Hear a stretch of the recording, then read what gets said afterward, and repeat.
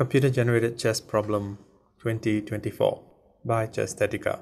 White is actually down by about 4 pawn units. Yet there's a way for white to win here. Is the move queen to c7 check what white should play? Because then king to f5, if queen to d7 check, king to g5, queen to e7 check, king captures h5. So not a good idea to go down that path.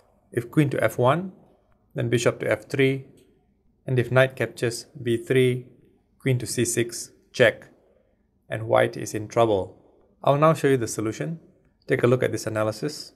So as you can see, only one move wins, and all the others actually lose. The winning move is d4 check.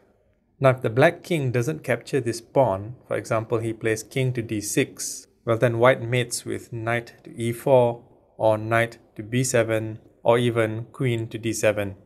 So black has to capture this pawn. And then this allows queen captures c4 check. Let's say king to e5, then knight to d7 check, maybe king to f5, queen to d5 check, king to f4, and here is what white was waiting for. Queen to d2, skewering the king against the queen. You can see that in this position, black doesn't have any alternative moves. And if earlier black had moved, let's say, to d6, the same thing happens because of queen to c6. The king is skewered. So king to f5, queen to d5, king to f4, queen to d2, skewering the king. So this whole thing was about setting up a skewer. King to g3, queen captures queen, bishop to c2, knight to c5.